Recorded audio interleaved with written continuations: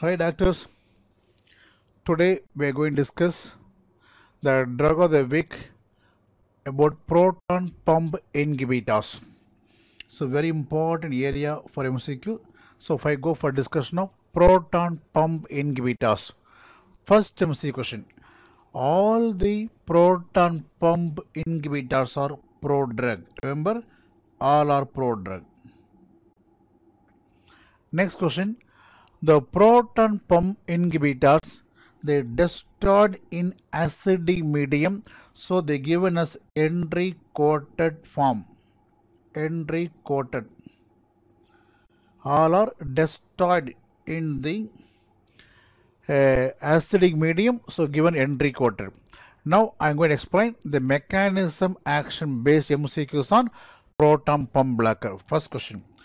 When I give proton pump blocker, they goes via stomach, reaches the small intestine. In the intestine, they get absorbed. They goes to systemic circulation. From the systemic circulation, then they enter into stomach. In the stomach, we have one thing called parietal cell. Imagine it's a parietal cell. So my proton pump blocker enter into parietal cell. Now I'll show. In the stomach we have lot of parietal cell. I just show one parietal cell here. Come on, just imagine it is a parietal cell. Okay. In the parietal cell we have acidic canaliculi. It's called canaliculi. Acidic canaliculi. Through this acid getting secreted into lumen. It is stomach lumen where acid is secreted. Now, what is the mechanism action of proton pump blocker? Okay, the proton pump blocker once enter into circulation. Come on, imagine once enter into circulation. From the circulation, look at board, super fine. They enter into parietal cell. Imagine the blue color. That's a proton pump blocker like omeprazole. Once they enter into parietal cell, they enter into acidic canaliculi. MCQ starts. In the acidic canaliculi, my drug get activated. So MCQ, proton pump blocker activated where? The answer is acidic medium. In the acidic canaliculi. What is the active form? Sulfonamide. The active form is sulfonamide. So question, proton pump blockers are prodrug. Point 2. They activated in acidic medium. The active form is sulfonamide compound. Once activated, what they do? They blocks the pump. What pump? Hydrogen potassium ATPase pump. So here all my proton pump blockers are irreversibly, underline the point, irreversibly inhibiting H plus K plus ATPase. That irreversible inhibition is a very important point. Why important point? Mean most of the proton pump blocker having half-life of T of is only 2 to 3 hours. Even though half-life is only 2 to 3 hours, they able to act for whole day, whole 24 hours. How it is possible? It because of irreversible. So next question, why? Why? Even though proton pump blocker having short half-life, how they active for longer period?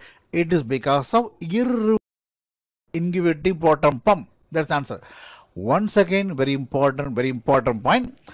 The proton pump, the so-called H plus K plus ATPase more active in empty stomach. So proton pump blocker are taken at empty stomach.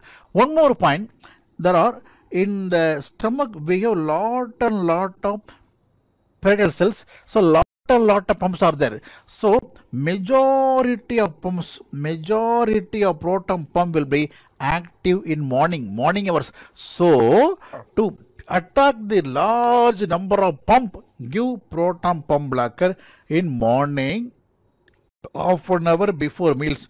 Very important. Proton pump blockers are given morning time.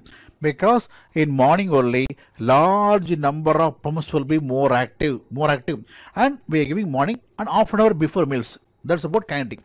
And one more important point actually, most of the proton pump blocker undergoes metabolism by CYP2C19. This is important.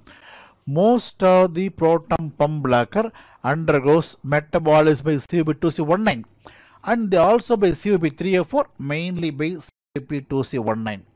But here, interesting question, among the proton pump blocker, our omeprazole important inhibits CYP2C19. Okay, omeprazole having the property of inhibiting CYP2C19, and they induces CYP1A2. So very important. Since omeprazole inhibiting CYP2C19, one super important question you should know. We have one drug called clopidogrel. It's an antiplatelet. It's an antiplatelet drug. This drug is a prodrug. So question, clopidogrel is a prodrug, it's antiplatelet. So for the antiplatelet action, it should become active form. How it is activated? It is activated with the help of CYP2C19. Now the question starts. When I give omeprazole with clopidogrel, come on. Omeprazole is the CYP2C19 inhibitor. Clopidogrel activated with the help of CYP2C19. So when you give omeprazole with clopidogrel, clopidogrel will not activated. So aim is question, clopidogrel omeprazole drug interaction is based on dash enzyme CYP2C19. Very important. Omeprazole clopidogrel drug interaction based on CYP2C19. So omeprazole interfere activation of clopidogrel. So which is the proton pump blocker that do not have drug interaction with the clopidogrel? The answer is pantoprazole. Among the proton pump blocker, pantoprazole do not interfere action of clopidogrel. If pantoprazole option given mean well and good, otherwise next option rabeprazole. So question, proton pump blocker that do not have drug interaction with clopidogrel or pantoprazole, main option. Next option rabeprazole. So in this slide, lot of question. First question, proton pump blockers of prodrug. Second question, they given as entry coated form.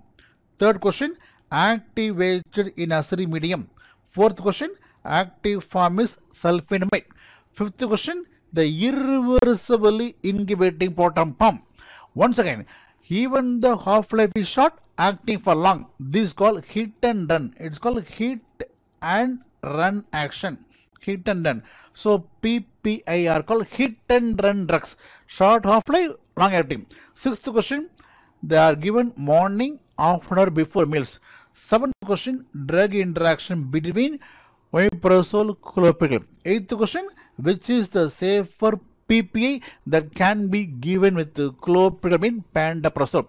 Ninth question, what are the important example for proton pump blocker? We have omeprazole, esomeprazole, pantoprazole, lansoprazole, rabeprazole, like the lot of drugs. All are H plus, K plus, ATPase, hydrogen, potassium, ATPase pump blocker, irreversible. In this first question, all the drugs are used orally. Extra point. Among the PPI, note them, esomeprazole, pantoprazole, lansoprazole can be used intravenous also. Again, MCQ number, next MCQ, lansoprazole, safe in pregnancy, important, safe in pregnancy, and it's the most important proton pump blocker. Among the proton pump blocker, rabeprazole, the fastest acting agent, Now, we know proton pump blockers are reducing acid secretion. Useful for what? There are drug of choice for. Important question. There are drug of choice for so many things. For example, number one, for NSAID induced gastric ulcer. Proton pump blockers are drug of choice for NSAID induced ulcer. Number 2, there are drug of choice for GERD, gastroesophageal reflux disease, and they also drug of choice for chest ulcer, and also drug of choice for Solinger-Ellison syndrome. That's about drug of choice. But what is the adverse effect? Usually they don't cause any problem, but chronic therapy may cause reduction of B12 absorption resulting in anemia. So point 1, vitamin B12 deficiency can occur. And then chronic therapy may cause increasing risk of hip bone fracture, and very important, because of suppressing acid may cause infection, GI infection, and also respiratory infection, pneumonia. And in rodents, in small animal, hypergastrinemia problem, that is in small animal. Rarely on chronic therapy, risk of CKD, chronic kidney disease and dementia. The chronic kidney disease and dementia, these are quite rare problem, very rare. But for MCQ, the common problem, sometimes they call GI toxicity, and which is the vitamin problem in B12 deficiency, and risk of fracture hip, and GI infection, respiratory infection, and in small animal, hypergastrinemia. That's what fundamental. Now just one more important point, newer drug. There are some newer drug under the proton pump blocker. What are the newer proton pump blockers? We have something called tenetoprasol, iloprasol.